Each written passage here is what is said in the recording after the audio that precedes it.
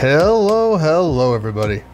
Today I want to talk about something that many of us don't want to talk about, but it's something we need to talk about and things we need to be aware of. The reason I want to talk about shrimp diseases and other problems we run into as shrimp keepers that regard shrimp health is because of my Facebook feed. I'm a member of many shrimp Facebook groups, as I'm sure many of you guys are too, since mostly we're all just a bunch of shrimp nerds. Something that I always see, but something that I have seen more and more again and again is sick shrimp. Brand new shrimp these folks just got and they arrive obviously sick. Then there are some people that I've been helping out. Sometimes shrimp arrive and look perfectly healthy. Weeks later show signs of infection with no other exposures other than when they got them. Many nasties we can get come on plants. Some of these problems are worse than others, as in some are fatal and some are just an inconvenience or not really that pretty to look at unless they get into infestation levels. Then they can become a problem. First, I'll cover some things you need to keep in mind when you get new shrimp. Then we'll go over some of the most popular shrimp diseases and possible treatments. The first and most important thing that we do when we purchase new shrimp is buying shrimp from the right source. Your best bet is almost always to find a trusted breeder who breeds their own shrimp. If you're in the market for shrimp, I invite you to check out my website, markshalleyaquatics.com. All my shrimp are homebred by myself, and while nothing is ever 100% for sure, I can assure you I take all measures possible to raise possibly some of the most healthy neocaridina shrimp available anywhere. So basically what it boils down to is this. There are people who sell the shrimp they breed like myself, but the vast majority of people are importing shrimp by the thousands to resell them.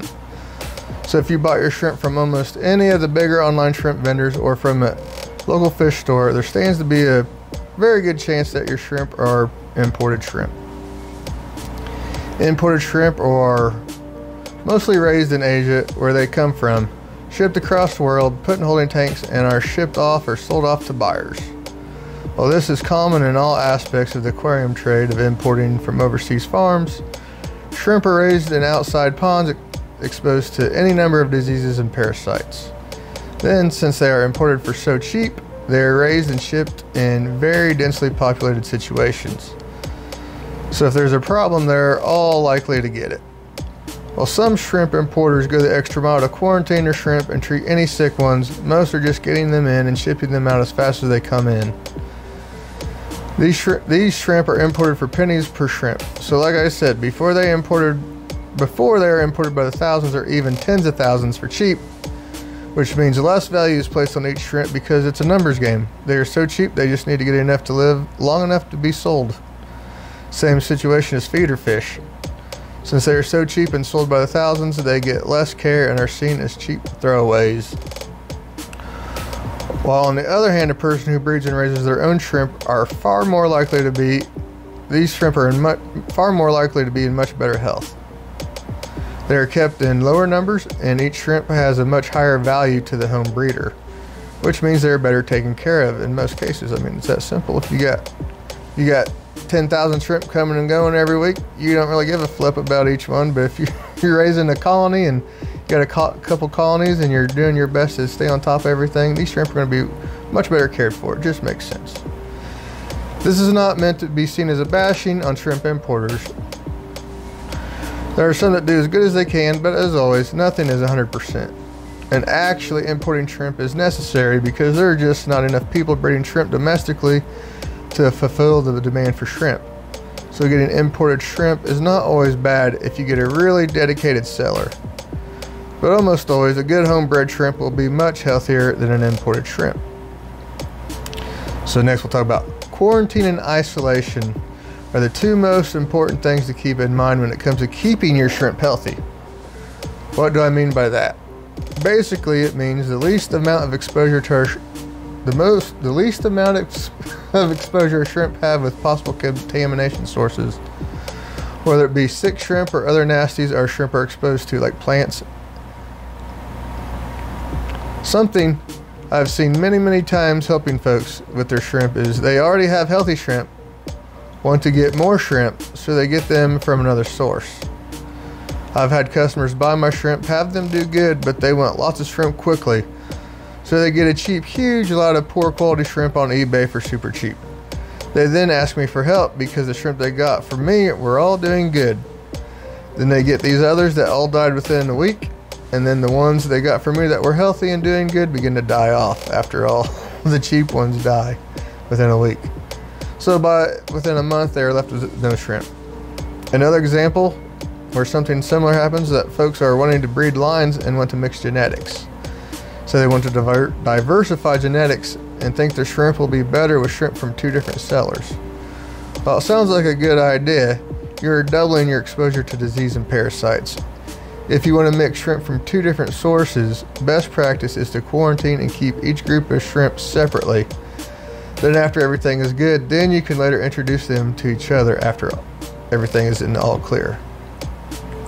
When I say isolate, I mean just that. Limiting exposure to the shrimp nasties. So let's say you have a booming, successful shrimp colony going. You're not going to want to just throw in plants from all different kinds of different sources all willy-nilly. You need to look at it as if everything you put in your tank is a possible exposure to shrimp illness. For me personally, this is how I keep all my shrimp tanks as healthy as possible. I've been breeding shrimp for over 5 years now. I have not added a single outside shrimp in almost 4 years. That means I have not got a single new shrimp line in 4 years. I have just made better and made more of the same shrimp lines I've had for the last 4 years. I have not added a plant in any of my tanks from an outside source in around 3 years. Now realize that my situation is way different than most people.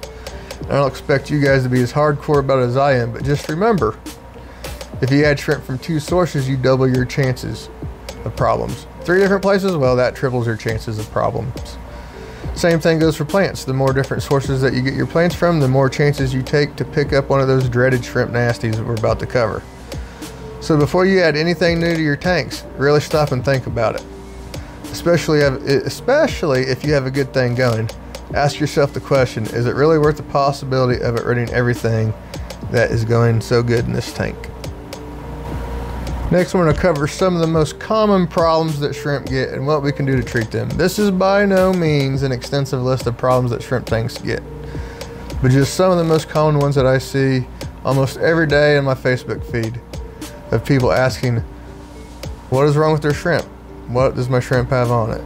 Now, these are the most common ones. Now, this is, like I said, there's tons more, and I'm not going into great detail here, but this is just so you guys can get a quick look at some of the most common ones. So let's talk about the diseases, the most nastiest, one of the worst ones that I know of. This is known as the dreaded green fungus Alobiopsidae, and is almost certainly a death sentence in almost all cases. There have been reports of people having some success treating with salt and or hydrogen peroxide. I recommend removing any infected shrimp and keeping them in their own small container. If you wish to try and treat, you can look up and try different remedies like folks say they've had luck with. So as far as I'm concerned, it is almost always a death sentence, and any shrimp showing signs of this should be removed immediately. So the pictures you're seeing here of Alobiopsidae are from my good friend Frank. Frank has been a repeat customer of mine, and I've been helping him with some of his other shrimp that he's got. And he was asking me, why is this, he's asking me if this shrimp here was buried. He sent me a bunch of pictures like, no. I believe Frank said he got this shrimp from a local fish store. So again, more than likely, I'm sure, well, I'll about guarantee it was an imported shrimp. And I mean, these shrimp had to be gone over. And the thing is, Frank had this shrimp for months, and it looked healthy as far as he could tell. And then as the time has gone on, it might have just been a little tiny bit, maybe not even enough to see. So when you get these imported shrimp, even if people are quarantining and doing the best they can, there's still going to be a lot that slip through the cracks. So even though this shrimp looked good and was doing so good for Frank, and now he's got it isolated and quarantined in its own little container and letting it live out its life. And I think he's going to try some of the treatments online, but I don't know what to tell him other than keep it separated and see what happens. Okay, so on the rest of these, I don't really have videos or access to make videos and pictures of sick shrimp, thanks to Frank for sending me those pictures and he let me use them. So now we're going to have to use our Google and see what Google can tell us as far as getting a look at what these things look like. Scooterella japonica. This is probably by far the most common shrimp parasite. It is a parasitic flatworm that can look like little white spikes or little white worms that are usually attached to the rostrum of the shrimp or the shrimp's face. The good news is that while this is one of the most common issues with shrimp, it is also really not that harmful to the shrimp. If it is allowed to run out of control and left untreated, it can cause problems when you eventually hit infestation levels. But this is something that shrimp normally live with, and it's usually not something to worry too bad about unless it reaches infestation levels. Any new shrimp you purchase you should carefully examine for any signs of this. If you get new shrimp and see what appears to be Scooterella japonica, you can usually get rid of any worms by performing a salt dip that consists of 1 tablespoon of salt and 1 cup of water. Leave the shrimp in the salt solution for 20 seconds to a minute, depends. The longer you leave the shrimp in the solution, the better chance it has to rid the shrimp of the Scooterella, but the harder it is on the shrimp, so keep that in mind. More times than not, this will kill any of the worms immediately, but it will not kill the eggs. They lay their eggs in the shrimp gill plates. So if you see any white dots by the shrimp's gills, then you have eggs. When the shrimp molts, the eggs are left in the molt, then hatch and are in the tank looking for a new shrimp to attach itself to. This is how the parasite spreads. This means that if you're trying to treat with salt dip method, you will need to remove all shrimp molts as soon as possible. Medications such as Fenbendazole and no planaria work on Scooterella, but these come with their own risks. So, since I just mentioned Fenbendazole as a possible treatment for Scooterella, let's talk about a couple other common issues that Fenbendazole is effective against. Fenbendazole is a drug used to deworm mainly farm animals, but it can be used with careful dosing and great caution in our shrimp tanks. It is my preferred choice of treatment for many different problems I come across in the hobby, but it definitely is not without risks. Certain kinds of snails will die from exposure to Fenbendazole. I've made a couple videos about dosing Fenbendazole in the past, and I'll put a link in the description to my latest Fenbendazole video. It is very important to do your research before dosing any medication into your shrimp tanks, especially Fenbendazole. This video is not intended as a full comprehensive guide, but more of an overview to some of the most popular issues people run into with shrimp. Planaria is a parasitic flatworm like Scooterella. These guys will attach themselves to shrimp. They are aggressive predators and especially deadly to baby shrimp. While planaria are not likely to come in on new shrimp, they are likely to come in on new plants. Planaria is not so much an infection with individual shrimp as it is an issue with tanks. Fenbendazole is especially effective against planaria, as it is a flatworm like Scooterella. Do not confuse planaria with other microfauna that are okay in your shrimp tanks. Planaria can be identified by the triangle on their heads. Another shrimp tank nasty that can be treated with Fenbendazole, like planaria, is not so much an individual shrimp problem, but a shrimp tank problem that is often brought in on plants.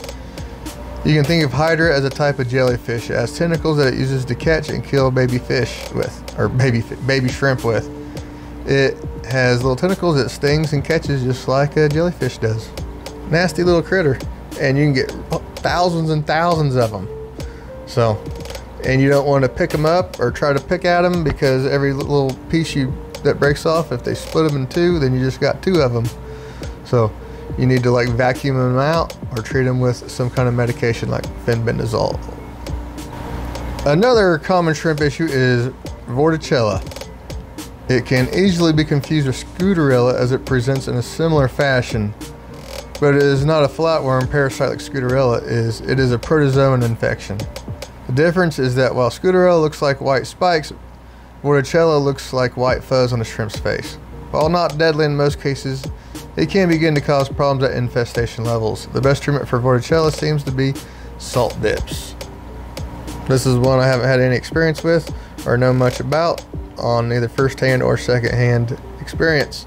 So I'm just going by what the Google machine tells me on this one. I had to do some research for this one since I'm not an expert at shrimp diseases, because From the very, very beginning, I've always got my shrimp from home breeders or some very, very, very reputable sellers. So I learned that from the very beginning from watching the YouTube videos like Lucas Brett's always talking about the importance of homebred shrimp back then. When what really happened when Facebook took away the ability for people to sell in groups, sell live animals, that's when shrimp, hobbyist to hobbyist shrimp transactions kind of, that really put a big dent in it. Now, there are some stuff like banned and stuff, but the whole Facebook thing really put a big, big dent in the hobbyist to hobbyist shrimp, selling shrimp. And you know, hobbyist to hobbyist is always going to be your best shrimp.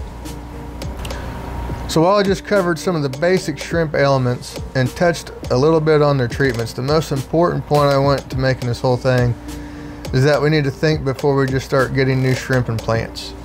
We need to realize everything we toss into our tanks all carries a risk. Always, always, always, always quarantine your new shrimp. Never mix shrimp from different sources because you're doubling your chances of being exposed. But above all, the most important thing you can do is get your shrimp and plants from trusted places.